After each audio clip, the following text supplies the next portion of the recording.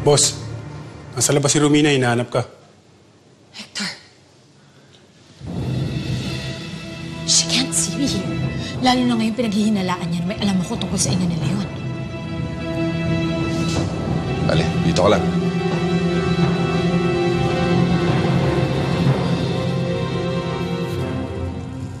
Romina, ano naman ang kailangan mo sa akin? Alam kong may kinalaman ka sa pananakot sa amin ng anak. Ano? Gusto mo na kaming patahimikin? Dahil alam kong kasabwat mo sa iyo. Ikaw ba nagpapadala sa akin ng ebidensya tungkol sa pagkagaasa sa akin? Romina, sa tingin mo ba kung may alam ako, may makikita ka sa akin? Ano, basta lang. Kawawa ka naman eh, no? Pumunta ka dito, akala mo ang lakas-lakas mo. Pero sa totoo lang, utu-utu ka. Kahit anong sabihin, hindi mo na ako mabibilaw. Dahil hindi ako takot sa'yo. Ikaw ang dapat takot sa akin. Alam mo bakit? Dahil may alam ako tungkol sa'yo. Alam ba ni Daniela ang pinagkagagawa mo para mapunta siya sa'yo?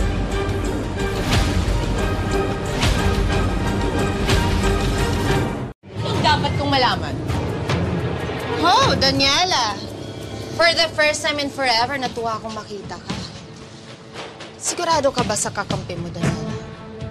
Sigurado ka bang mapagkakatiwalaan mo si Hector? What do you mean? Sina rin mo, malis ka na. Si Hector ang dahilan kung bakit ka naghihirap ngayon. Pinalapit niya sa akin si Leon para kalabanin ko ang Camila para mapapagsak ka. Para pag nasa baba ka na, wala kang ibang matatakbuhan kundi siya.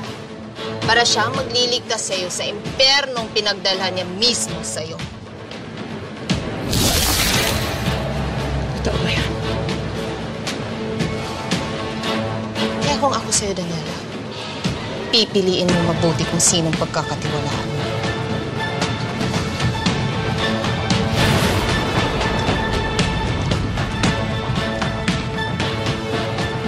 Sandali, papaliwanag ko. Ano yan? Lahat sa akin dahil sa'yo? Ha? Pati baby ko dinamay mo? Ha? Masinid siyang mangyari yun eh. Get out of my face!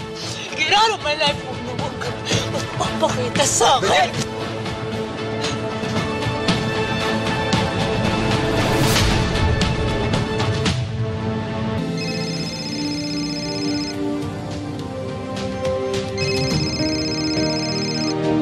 I-escortan ka nila palabas. Wala ka ng karapatan sa kumpalang ito. Dahil ako na ulit ang nagmamay-ari ng Camila. Kung hindi niya kinuha ang lahat sa akin, hindi mawawala ang baby ko. Maghihiganti kita.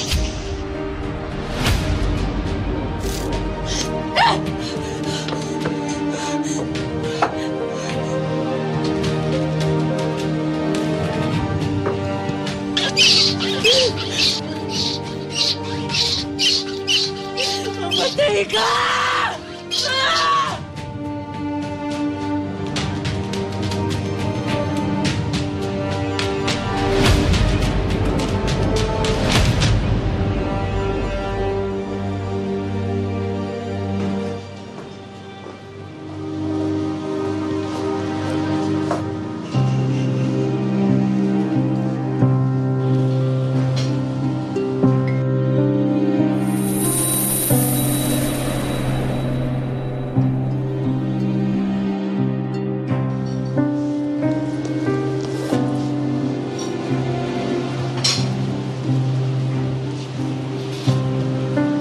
Akala ko, ayaw mo na akong kitain. Totoo ba yung mga sinabi ni Romina? Oo. Gusto ko itang pabagsakin. Pero, huwag mag-alala. Gagawin ko ang lahat para mabalik sa'yo. Sabihin mo lang kung ano kailangan kong gawin. Pinatay mo ang anak ko, Hector. Hinding-hindi mo na masisira pa ang buhay ko.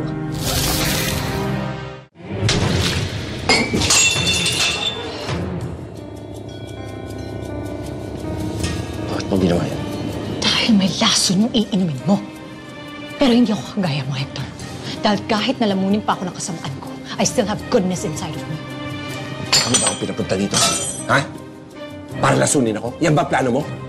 Oo. Because I have every reason to do that. Dahil wala kang ibang dinala sa akin kundi puro kahirap. Humingi na ako ng tawad sa'yo. Tinulungan kita. Limang beses, inako kita. Saglit mo babalik mo sa akin. Save it, Hector. Huwag mong isumbat sa akin yung pagtulong mo. Dahil ginawa mo lang yun dahil may makukuha kang kapalit. Ginagawa ko to dahil alam kong hindi mo kaya mag-isa. Lahat ng sikreto, itinago mo. Hindi kita nilagyan. Tapos ito, ako lang ang makakagawa sa'yo nun. Clearly, you don't know me, Hector. I can't stand on my own. At hindi ako kukuha ng kakampi na kakayaan akong bumagsak.